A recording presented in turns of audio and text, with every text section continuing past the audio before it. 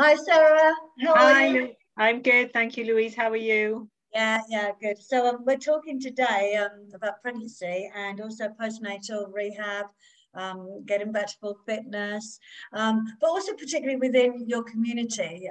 So I think generally for me, I'm thinking a lot of the friends and the daughters that I'm seeing, they're really lapping up pregnancy and all the information that's out there.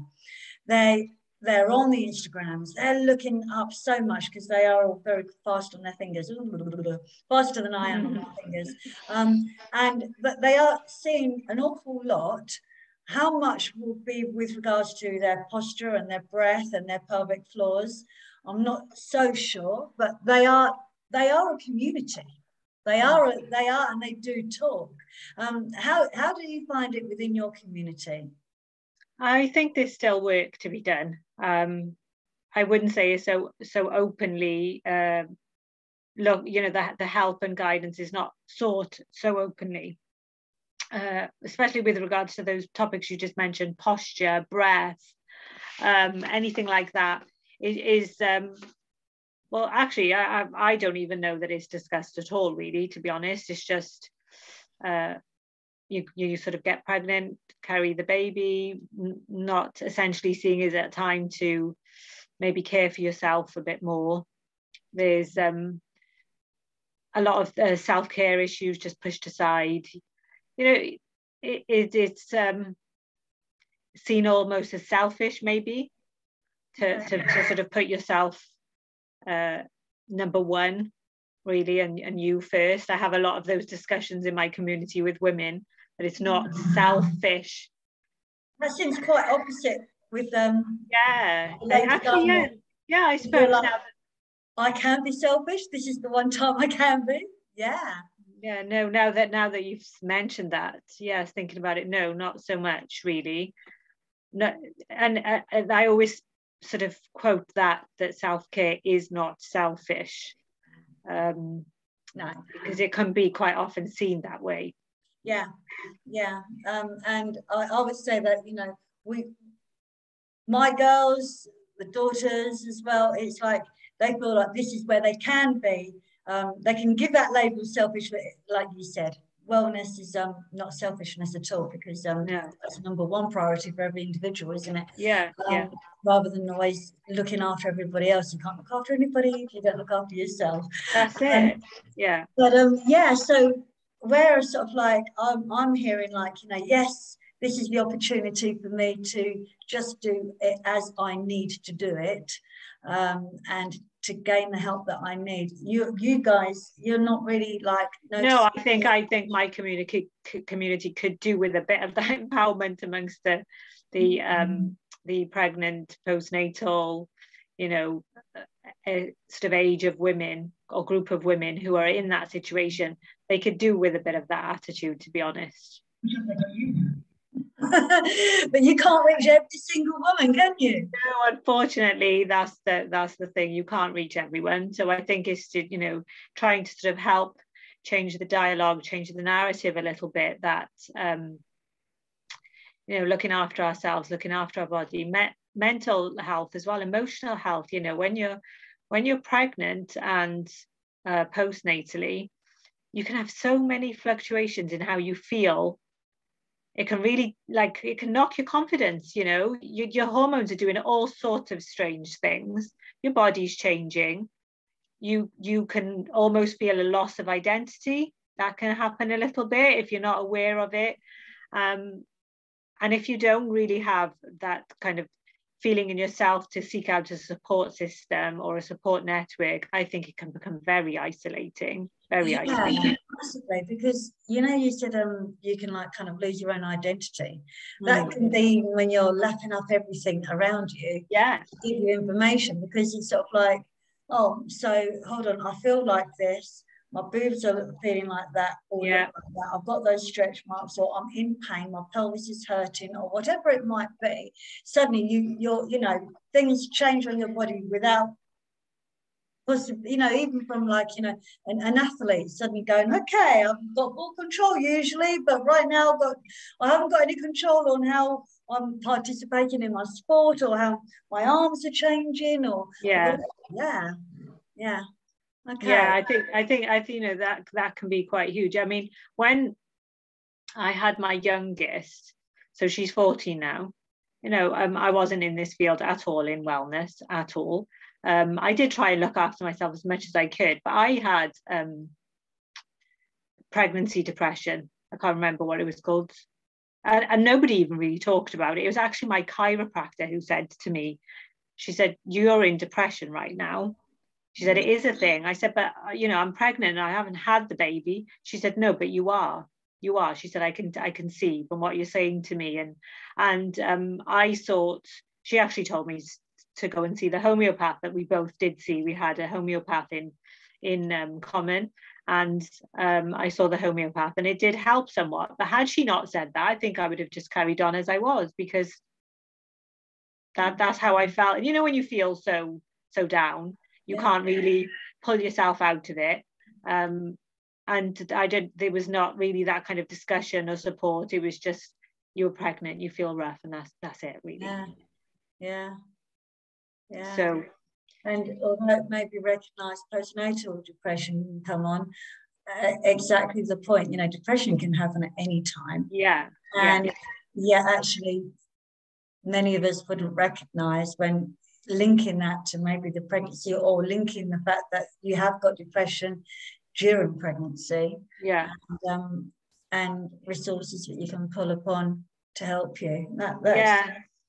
So I think it's about, you know, creating more of a support network, more of a dialogue, that you are in a different stage of life. You're going to be feeling different things mentally, emotionally, physically. Your body is doing different things. And then you become more aware of if something is not quite right and when you need to seek help. But I think it all stems from just having dialogue and education, and not being too embarrassed to discuss things, not to hide issues. So within your community, if a lady is pregnant, it's obviously going to be celebrated, but is it like not really talked about throughout the pregnancy much, apart from the practical things? It is. It's becoming more talked about. There was a tendency to keep it quite secretive, to try and hide the bump as much as possible, which I never could quite understand, and still don't really. But they can become very difficult with a large bump, you know, trying to hide it. Now, not so much. I think the younger generations and social media, they're quite proud with their bumps and, you know, how it looks and that kind of thing. But they're still very selective, I suppose. There's still huge parts of the community that I think would just be a bit more reserved. I mean, and that's fine. I think it's fine if they want to be reserved to some level, but not if it would affect any health issues or any support issues. I don't think it needs to go that far. Do you find that the women talk to each other about their pregnancies? Yes, I think they would talk about their pregnancies, but not necessarily about any issues or health issues or how they're feeling body-wise or pain, or, you know, if something wasn't quite right. I don't know if they would naturally just discuss it with anybody around them, so that it would be a support network, and then that you would know that something's not right and to seek further help. I'm not sure that would necessarily happen, you know, a lot. I think there's still somewhat of a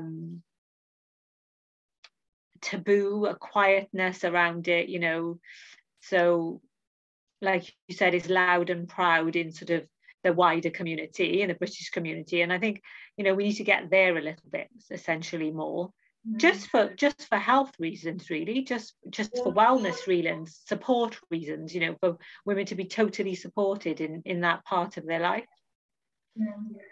I love your Instagram because it just covers so much information in women's health, women's wellness. We've mentioned before, we've done talks with regards to menstruation and also pelvic floors. And here we are talking of pregnancy.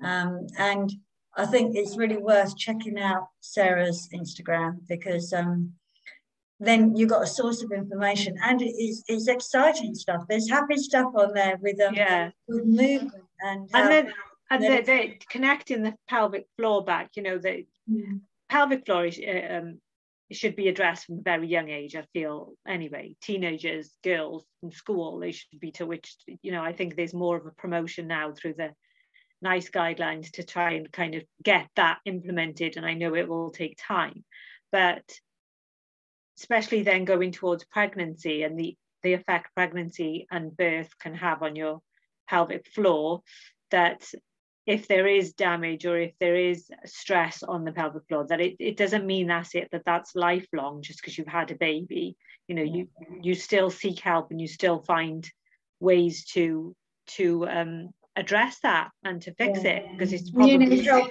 between pregnancies, don't you? Yes. Because multiple pregnancies, you know, can have it can affect the pelvic floor. Yeah. And so more pregnancies. So you and I have both had a few. Yeah. We've had the same pregnancy. So we've both had 4. I had twins on the last one, and absolutely, it's it has an impact on the pelvic floor. Yeah. So within communities where, you know, you and I have had, you know, a few children between us, and that's just 2 women. So where there's multiple births, we need that extra care and education. Goes back to that. And it's the extra care, it's the education that you need to look after your body. Like really, you know, looking after the body, the exercise, the breath work we've talked about before, the posture, all really simple things that can just make your body feel so much better, and then essentially you feel so much better. Yeah, because pregnancy stance can bring on backache. It can change your breathing habits sometimes. And just after you've had the baby doesn't mean it suddenly changes back to how you were previously. We're not talking of body aesthetics, we're talking of body alignments for things, areas such as the back or the pelvis.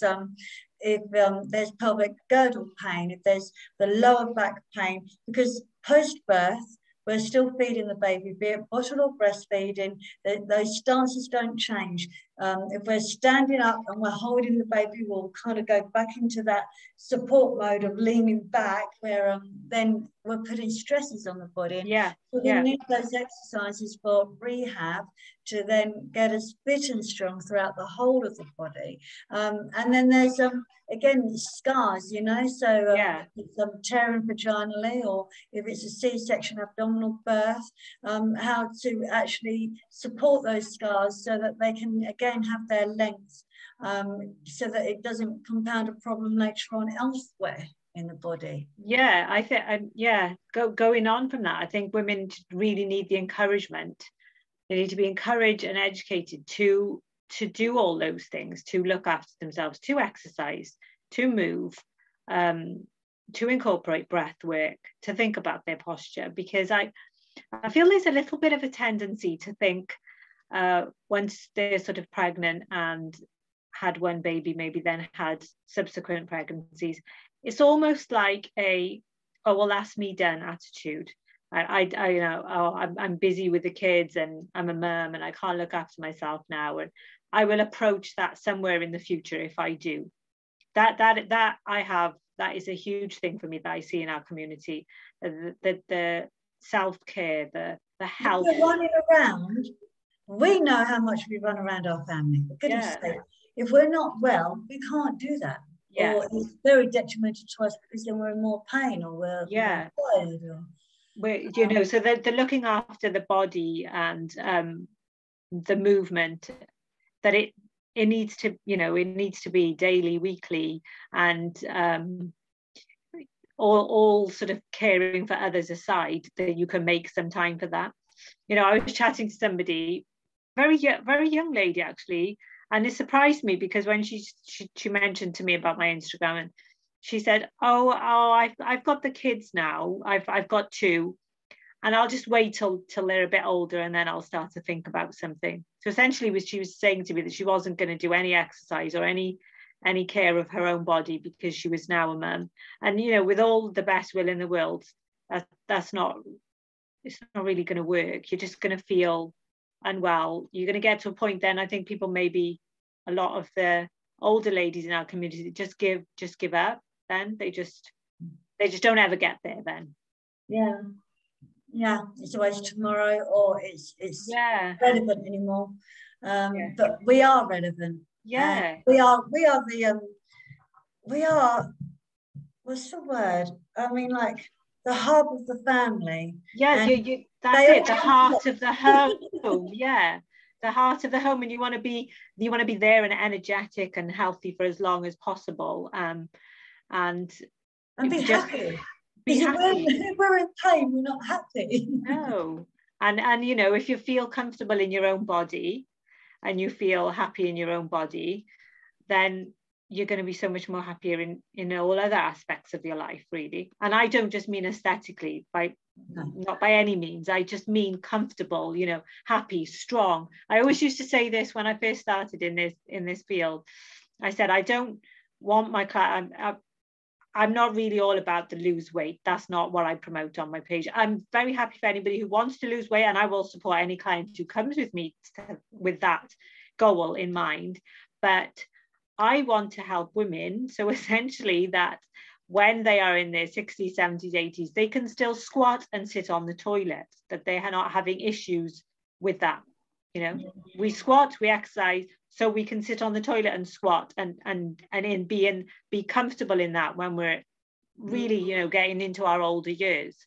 And we can only achieve that with our knees and all sorts of things in our hip health if we look after those parts of our body as we go through each stage. So it's not just for the right now, it's the investment for the future. A long-term investment, isn't it, in our bodies? It's an investment. You can't have, you're not going to have a car for 60, 70 years and not service it and not look after it, are you? No, absolutely. I remember saying this many times, you know, my car gets serviced and MOT'd every year. We need to do the same. We need to do the same. We need our own nuts and bolts checked. Yeah. With a pelvic floor health physio, if it's going to the GP, if it's in a wellness coach, if it's a fitness instructor, PT, who knows their subject, who understands women's bodies and how they work. And there are many resources, you know. Yes, again, we've said social media. Yes, Adore Your Pelvic Floor. Yes, you know, the women's and men's pelvic health physios.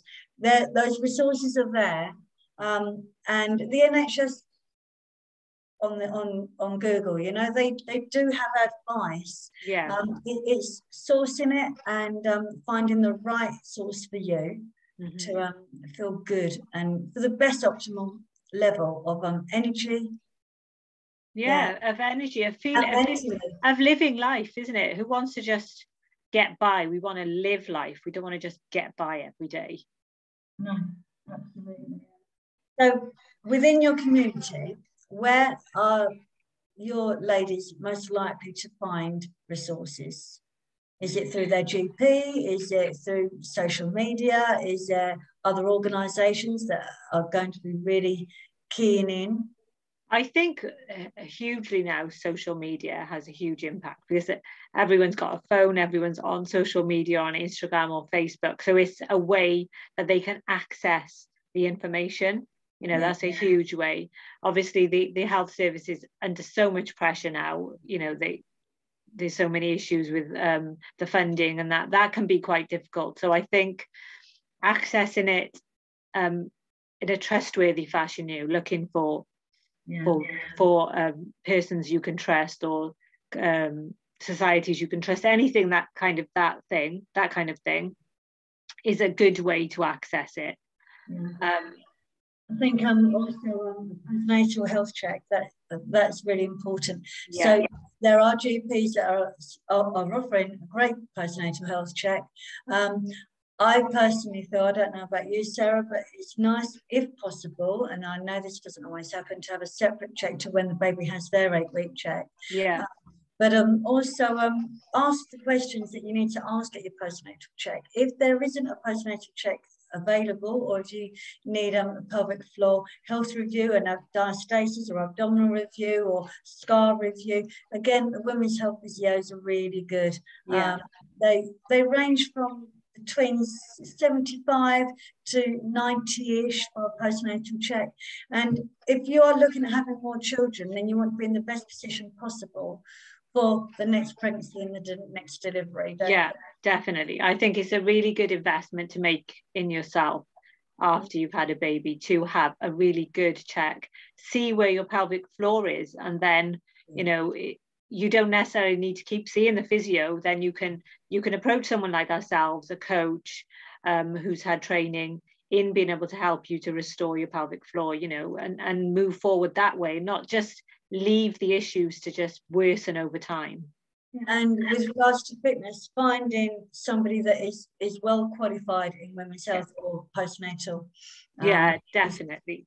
Yeah. You know, as brilliant as social media is, everyone thinks they're a master at anything that they want to come on and do. And you can, I see some questionable things on social media with regards to, you know, exercise and moving your body, and just make sure that who you are following and what you are watching is going to be the best thing for your body, really. Yeah, if it feels good, that's a good indicator, but it's building the strength from the inside out. Yes, that's it. Yeah.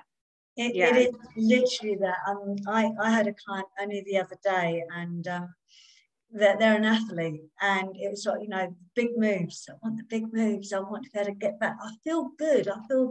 And it's like, let's do some testing though first. And the postnatal guidance for going back to running by Absolute Physio, Granier, O'Donnelly, and Tom Goon. They are a great resource. So that's a really good resource to look for. We have that on our website, Adore Your Pelvic Floor, but you can go to Absolute Physio, you can go to Granier, O'Donnelly, and see where to access it, or Google it, it'll come up. Yeah.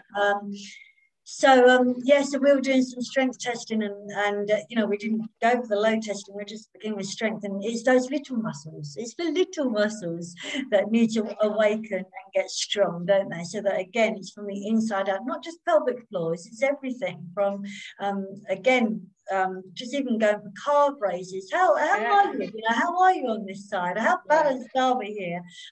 So again, we're kind of getting quite deep here. You know, some people might think, oh goodness me, you're really getting, you know, this isn't for everybody. Well, again, all we're saying is just remember, it's not just the big muscles, it's the little muscles as well. Yeah, it's the pelvic floor. Especially when it comes to the posture side of things, the little muscles, you know, that in Pilates, I always find the funniest thing is when you've got new clients, that the movement seems so small to them, they can't understand how that they can be working, or it's not, you know, or this is not a lot, you know, they're not completely exhausted at that time. And it's because you need, as you said, you need to start from the bottom up, from the inside out, and then, you know, you work it up. It's no point just having strong, exactly, you need the strong foundations. It's just like building a house, you need strong foundations, and then the outer shell can be good. So you just have to, and the last thing I'd probably like to say is that to make sure that you just take your time once you've had a baby, and once you know, we don't, if you are actually looking after yourself and thinking you're going to go into exercise and more, just to take your time, start inside out, bottom up, and let your body recover, recuperate, get stronger. You know, don't try and be doing sort of HIIT sessions when you're 5-6 weeks postnatal, that kind of thing, which I know that can be quite common nowadays. Okay, yeah, absolutely. I agree with you on that one. Because it can create further problems for future pregnancies. Yeah, definitely. So it's very, very, and I'm very hot on that myself, like you say, because that we want to be fit for future. Yeah. It's not just that moment of a buzz, because that's all it will be if you're doing that, is that moment of like, done it. Yeah. That's a moment of a buzz, get strong from inside out, all over for future wellness and happiness, because that's being strong. That's it, isn't it? Yeah, that's everything. Oh, that's lovely, darling. Well, I'm looking forward to catching up with you on our next subject. I'm actually looking here. We are going to be talking about perimenopause and menopause. Oh, wow, the big guns. They're all big ones, aren't they? These are great subjects. We can talk for hours. Oh, gosh, yes. Okay, my gorgeous. Well, lots of love, and I'll see you next time. Thank you. Okay, take care. Bye. Darling.